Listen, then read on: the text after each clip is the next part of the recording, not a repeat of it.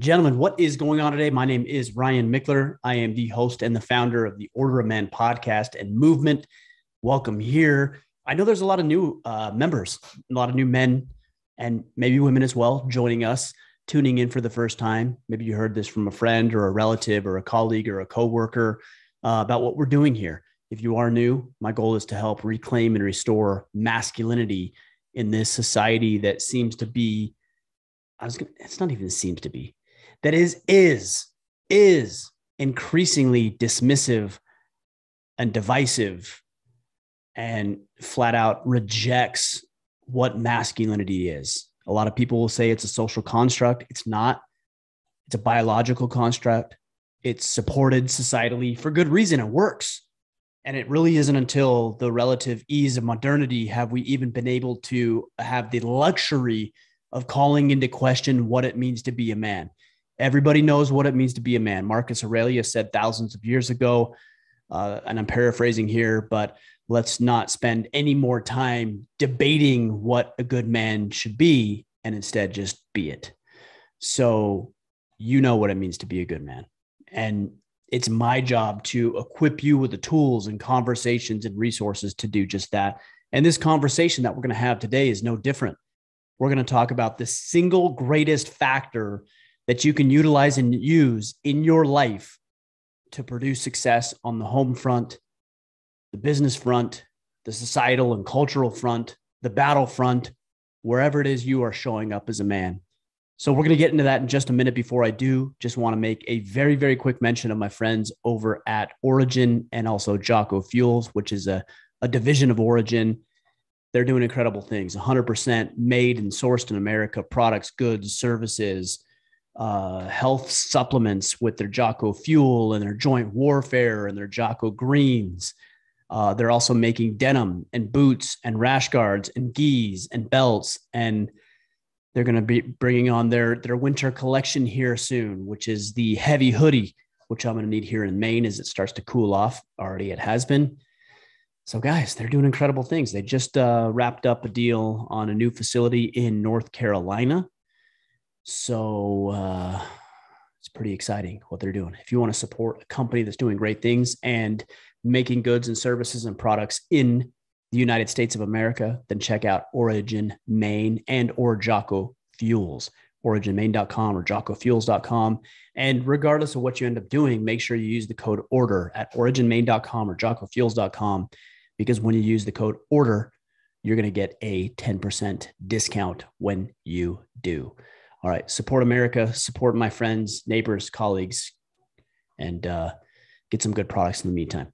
All right, guys, let's talk about what I wanted to talk with you about today. The single greatest factor for success on any front of your life is very simply this. And we hit on this on Wednesday's Ask Me Anything. So if you're not subscribed to the show, make sure you subscribe so you don't ever miss an Ask Me Anything, an interview, or this Friday Field Notes. And what I said is that the single greatest factor to success on any front is simply this: presence. That's it, guys. Presence, period, the end. Let's call it a day. Let's wrap things up. Good to go, ready to go. Guys, you need to be present in every engagement, in every conversation, in every opportunity, in every moment. We spend a lot of time thinking about the future. Some of that is good. We spend a lot of time thinking about the past. Some of that is good. But if it comes at the expense of us being present in any given moment, any given circumstance, then we're leaving it on the table. We're not being as effective as we could be. We're not producing as well as we could. We're not excelling. We're not serving other people because we're so worried and focused on what's happening down the road, things that haven't happened yet, or we're worried about the past, things that have already happened. And again, it comes at the expense of what's happening now, which is where you have control. You have no control over what happens in the future. You can influence it, of course, but you have no control over it. You have no control over what has already happened. You can't even influence that. What's done is done. Let's talk about being present in the moment as the single greatest factor to success in your life. Now, I've interviewed, I want to say, close to 350 incredibly successful men, warriors, scholars, athletes, New York Times bestselling authors, medical professionals, experts on different facets of life. And I'll tell you, every single one of them is extremely present. They aren't engaged in a bunch of, what if and what could be. They aren't engaged in a bunch of what has been. They're engaged in what is happening right now. So let me break this down for you, because as I was thinking about what I wanted to address today on this Friday Field Notes, I identified 5 key elements of being present in the moment and how it can serve you effectively. Number 1, it requires focus.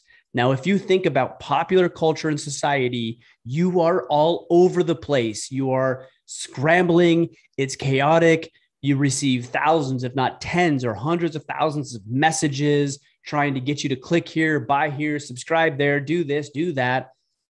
I'm not out of that equation either. I'm trying to tell you to subscribe to the Order Man podcast. I'm trying to get you to listen to it. Some of it's going to serve you well, but guys, your ability to focus is greatly diminished relative to what it was 100 years ago or 500 or 1,000 or 10,000 years ago, because there's so much stimulus at any given time. I could jump on this little device and I can get entertainment, whatever my entertainment is. If it's mindless information, if it's looking at beautiful women on Instagram, if it's getting lost in professional sporting events, whatever my thing is, it's all right here in the palm of my hand. And as much as that's a beautiful thing because it helps me do what I want to do, it also can become a deterrent to your ability to stay present and your ability to succeed in your life. You need to learn how to focus, which means that you need to be able to be present with yourself. You need to learn how to operate without listening or hearing or looking at something, anything. And you need to be calm and focused and in the moment. We can exercise this, but only if we're deliberate about it. So what I would suggest to those of you who struggle with focus is that you learn to create systems and processes that eliminate the distractions, the bright and shiny object that happens to come up every single minute, every single hour of every single day. What systems do you have in place? What tactics and strategies have you employed to ensure that you're focused on the present moment? And if you catch yourself slipping, you catch yourself getting distracted, you aren't weak, you aren't cowardly, you aren't pathetic, you aren't a loser. Just catch yourself and realize that something's got to change. For me, it happens to be this device. I've got people texting me and emailing me and messaging me and liking things on social media and debating with me on things, and podcast requests being accepted and being declined, and emails and this and that and business inquiries and everything else. And sometimes I just need to shut the damn thing off so that I can focus on doing a podcast today with you, or I could focus on being at the lake and fishing with my son, or I could watch my daughter's dance recital, or I could be at jujitsu, or I could be engaged in building the canoe, or any of the number of things that I think and have identified as being important. Come up with the systems and processes. But the first step to being present 100% in the moment is not only learning to focus, but eliminating the distractions. Number 2, curiosity. Guys, if you're curious about life and you come with a desire to learn and to grow and what makes people tick and why do they think the way they think and what causes them to behave this way over that way and vice versa, then you're going to naturally be able to move into things that are interesting. You know, again, I've had so many people on the podcast, and I'll tell you when the thing turned for me with the podcast and it became a very fulfilling process for me is when I became more curious. I wasn't so much concerned with what questions I wanted to ask or what I wanted to extract from them, as much as it became an objective to learn, to expand, to understand, to be curious. And some of you guys will say, Ryan, you're a great interviewer. You ask great questions. And I hope that's the case. I'm trying to develop that skill, but I tell you, it's curiosity. I genuinely care about what makes these men tick. I genuinely care about what makes them successful. I genuinely am interested in their perception of current events and growth and success and failure and setbacks and victories and all of the stuff that comes with life. I'm genuinely curious about that. And because I'm curious about that, I'm totally hyper-focused and engaged in the conversation that's taking place. Because I'll tell you, if I wasn't curious, I'd be thinking about what's for dinner or what my wife wants to do tonight or what challenges my children are facing. And there's times where that's appropriate, but not always. And so I've learned to be present in the moment.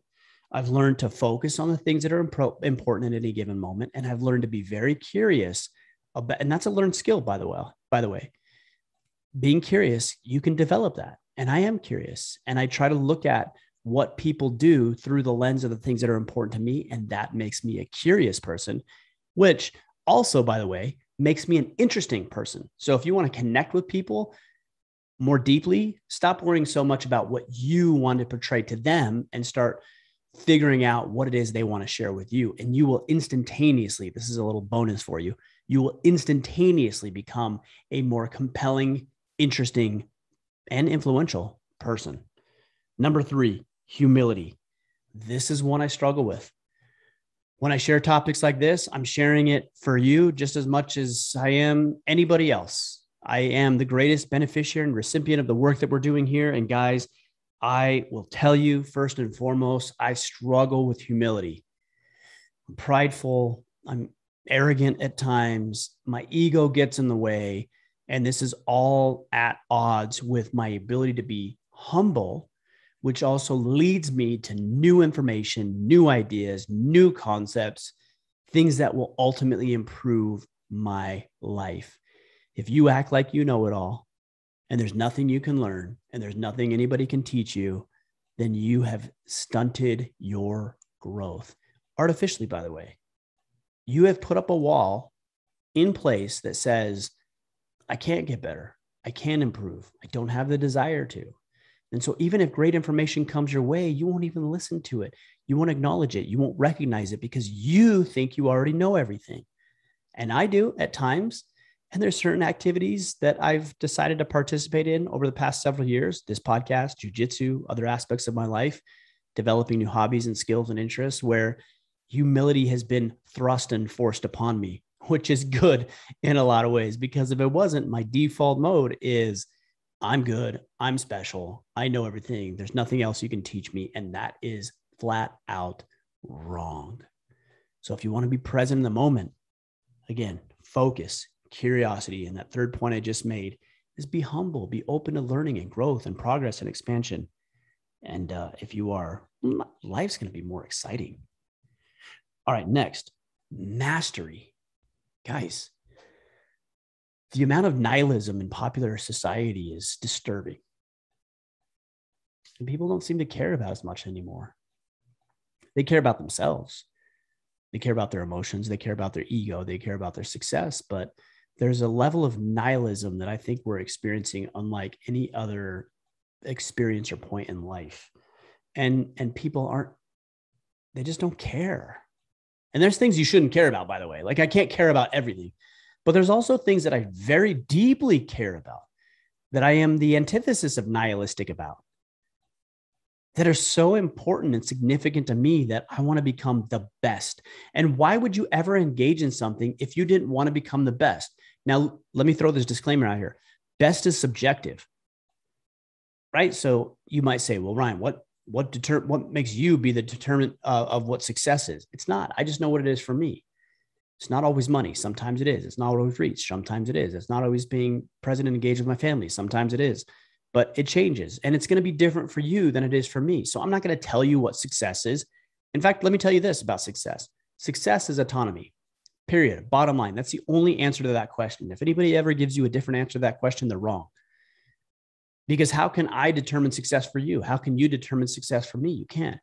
But autonomy is the ability to do what you want, when you want, why you want, where you want, without any input or permission from other people.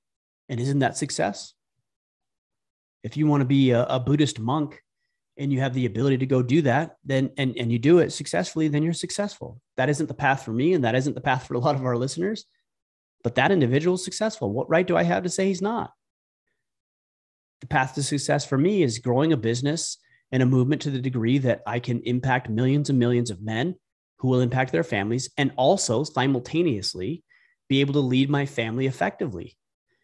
And if I can't do any one of those things, then I'm not a success. Now, it's successful now because we're meeting that, we're reaching that objective. That may be the right path for you and it may not, but I can't determine that for you. You can't determine it for me. But what it is required is the desire to be a master, to be masterful. When I do this podcast, I want it to be the best podcast. I want to have the best studio. I want to have the best sounding microphone. I want to make sure that my grooming is on point and it's taken care of based on the message that I want to share with you, that the topics are relevant, that I'm a great conversationalist. So you actually want to listen, that I have the ability to ask great questions. I'm pouring over the details of this stuff. And because I'm pouring over the details, I'm very present in the moment. I don't have a lot of time to be distracted with all the other bull crap that comes up with life, because I'm like, no, I want to be at the best at this. So is that going to help me do this? No, I don't want it. Yes. Cool. Let's talk about it. Mastery. It's really, really pathetic and saddening in society today when we look at products that are just cheaply made, systems that haven't been thought out, conversations that aren't articulated well. These aren't masters. They're just consumers, and they're just throwing a bunch of crap on the wall and seeing what sticks so people will buy it and consume it. And to me, that is not a sustaining way of life, and it doesn't lead to you being present, which ultimately leads to your intended success and results. And guys, the last thing I want to share with you here, and this is very, very important, because everybody has an opinion, everybody has insight, everybody has ideas and concepts and things that they think are important. But here's what I'm going to tell you. Is your ability to be as objective as possible is crucial. We all have biases. We all have opinions. We all have lenses in which we view life. And that's good. We should have that. I'm not telling you not to. Your experiences create your reality and how you respond to the situation in front of you. But guys, let's work on our objectivity. You know, maybe that person who you would normally interpret as being a dick or coming after you really isn't, but they're just sharing an alternative perspective. Maybe the person that you disagree with isn't an idiot and instead might have something insightful to share, even if it's just a little fragment of what that individual shared with you. And there's something that you can learn there. There's a book that we're studying next month in the Iron Council called The Four Agreements by Don Miguel Ruiz. I believe, I'm drawing a blank right now. Is that right? I believe that's right. Don Miguel Ruiz. And it's called The Four Agreements. And one of his agreements is, and I'm paraphrasing, but not to take anything personally. What if you did that? What if your boss gave you a critique about your work performance over the past quarter, over the past year? And instead of getting defensive and letting the ego get in the way, you just looked at it objectively and tried to strip the personal opinions out of it and the emotions and feelings and said, you know, is this right? Is this accurate? Is there something to be learned from this? I don't like when people challenge me necessarily. That's not an easy thing for people to do. And some people say, well, I love challenge. No, you don't. No, you don't. You might embrace it. You might have put a healthy spin on it, but come on, nobody likes to be challenged. And yet we need to learn to be challenged, and we need to learn to look at things, whether it's feedback or about our own performance, the way that we look or the way that we show up or the things that we're doing. And we need to look at that objectively. Here's a great way to do that. If that advice was, instead of being given to you, was given to a neighbor, would it be accurate? Would you interpret it as accurate? That's a great exercise. If instead of this guy challenging me, if he was challenging Joe over there, whose side would I be on? Maybe you'd be on the side of the guy who's critiquing you. And it's your own personal emotions and baggage getting in the way of progress and expansion and growth and presence and ultimate success. Let's not take things personally, even if they're intended to be personal. I mean, you're going to make stuff up about the way that things are intended. And we don't know because we're assuming, we're filling in the blanks. So we don't know. So we're going to make up a bunch of stuff about the way things are intended. Well, let's just assume, if we're going to make stuff up, let's just assume that people are good-hearted and that they want to serve us. And that maybe in spite of their delivery method, inadequate delivery method, that they have things that might be valuable to listen to. This requires a lot of humility, and it's not easy, of course. Simple, very simple. It's not easy. But if you want success in your life, this is what you'll do. And again, after interviewing over 350 very, very successful men, I can tell you that every single one of them is present to what they're doing, is present towards their mission. They're focused, hyper-focused on what they want. Sometimes to the extreme, even obsessive, but they're hyper-focused on what they want to do. They're very curious about what makes other individuals tick, how they can succeed at a greater level. They're humble. They're open and receptive to new information and new learning. They ask great questions because they're curious about growth. They want to be masterful. They're focused on the concept of mastery. They want to improve. They want to get better. They want to be the best. You know, you think about my podcast I did with Tim Grover a month and a half or so ago. And if you don't know who he is, he's got the book Relentless and Winning, and I think a couple others. He personally coached Michael Jordan and Kobe Bryant, and I believe Dwayne Wade and some of these other incredible athletes at the pinnacle of their game. And, you know, he talks about these guys wanting to be masterful and thrusting themselves into everything they could to accomplish that. And number 5 is being objective. Your emotions, your baggage, your lens is clouding your judgment. And I'm not pointing as much fingers as I am at you as I am at me too. My emotions, my baggage, my lens is clouding my judgment. And I need to learn to be as objective as possible by engaging in a couple of different exercises. One of which I said to you was to assume that somebody was giving advice to somebody else. And what would you think about that advice if they were giving it to somebody else? Because that will take some of your baggage out of the way. And by the way, there's another feature. There's another opportunity here. And that is to get around other men who can help you with that. They can help you focus. They can ask you great questions about your curiosity. They can help humble you through their great questions and their challenges. They can challenge you to be masterful, to improve a skill set, and they can help you with the objectivity as well by challenging you and asking you questions and really causing you to do a deep dive into who you are. And that resource that we have available is called the Iron Council. It's our exclusive brotherhood. There's almost 900 members of our Iron Council right now. And if you want to join us and participate in the brotherhood, the camaraderie, the network, and the accountability that comes with it, then the Iron Council is a great resource for you, which you can learn more at orderoman.com/Iron Council. Guys, ultimately, I want you to be present. I want you to succeed. I know presence is what it takes. Whenever I've succeeded in my life, it's because I've been present in the moment. Whenever I've failed, it's because I've been distracted and tempted to engage in something else that isn't going to serve me and the people I care about well. So focus, curiosity, humility, mastery, objectivity are your path to presence, which is your path to success. Try it out. Let me know how it's going. Join us in the Iron Council, orderoman.com/Iron Council. Connect with me on the socials, Facebook, Twitter, Instagram, all at Ryan Michler, Michler. Let's keep the conversations going. Gentlemen, we'll be back next week. Until then, go out there, take action, be present, and become the man you are meant to be.